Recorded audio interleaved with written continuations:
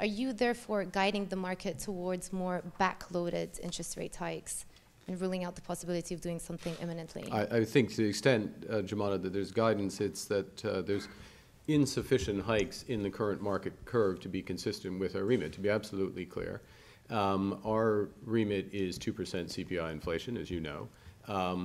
We talk about moving or returning inflation to target over a conventional horizon. Conventionally, the horizon over which monetary policy has the most traction is 18 to 24 months.